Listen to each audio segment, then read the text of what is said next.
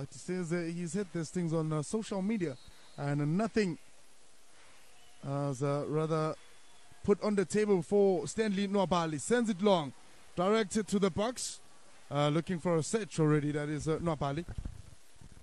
A new director for Chippa United. That is Paragat Majokoro, influential player.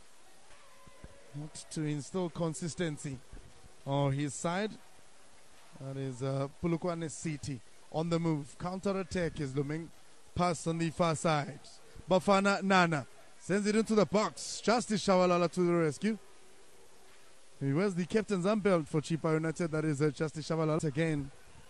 And a search to salvage points. Martins goes down. So rather brought down there. That is Martins, the midfielder that currently is solidifying in the center. Now another movement. Gets it, scores! Nobody! Follow up from Mabena! Mabena gets it! Polokwane City takes the lead. They've been searching and making the movements in their own half. But this one chance. Wide. Nwabali comes out. Justice Shabalala sends it down. Ndumiso Mapena picks it up. That Nwabali's off the line. Still Nwabali off the line. Missed. From Mahlati. Pass now. Kaizer.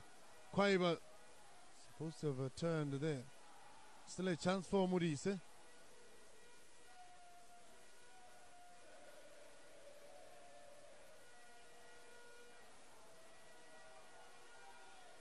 Now, counter-attack, looking really good. Pass, looking right. Oh, Stanley Nwabali this time around. Denying Douglas Mafumo. That moment. Now, looking for a 1v1 situation. Evanga keeps it alive. Drops a pass. Matlati gets it wrong. All done right, but the finish has gone wrong from Ukamo Matlati. After everything Evanga did, mouth-watering for his side, that is Ndumiso Mapena. All the halftime whistle has been blown. Nothing juicy on this match. It's Majokoro. So Bafana Nana sacrifice to add speed up front. That is Ojwinapolis. And then they stand like 2 meters away from the match ball. Distance. Ah, chance! Ooh!